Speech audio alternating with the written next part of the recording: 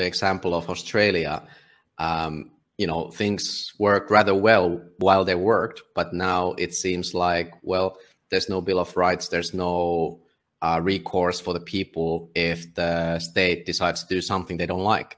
So that's, I think that's a perfect example of how a system can fail by, you know, turning against its subjects, and we are subjects, you know, for the state. We are treated like cattle, and some states are obviously better actors than others, but nonetheless, the whole point of a state is the same: to pump value from the cattle. And, you know, being a sovereign means that you provide, as a sovereign, with your actions, value to other sovereigns, who then voluntarily give you resources that you can use to live.